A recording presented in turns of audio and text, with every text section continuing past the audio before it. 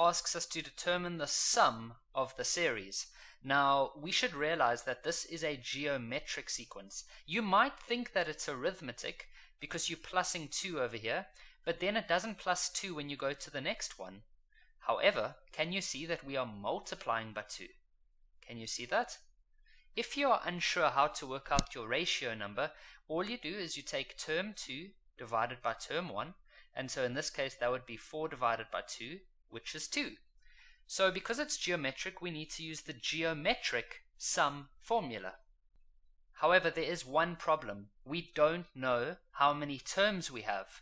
But what we do know is that the last term is equal to 4096.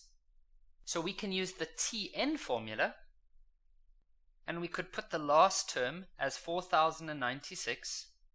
Then a is 2, your common ratio is 2, and then we don't know what n is.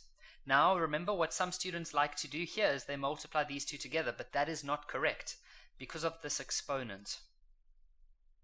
So what we do instead is we rather divide this 2 on the other side. Then 4096 divided by 2 is 2048. Now here is where you have two options. You can either break the number 2048 up into its prime numbers, or you can use logs. I'm going to use the prime number method. So what I do is I type this number in on my calculator.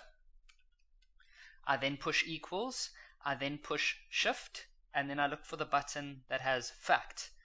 And if you do that, you should end up with 2 to the power of 11. Now the 2's cancel out, so we can cancel those out, and so we have n minus 1 equals 11. If you solve for n, you get 12. That means that this 4096 is at position 12, but because it's the last term in the sequence, it means we have 12 terms.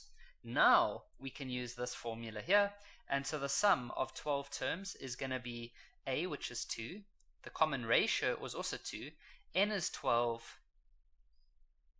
r is 2, and then you just go ahead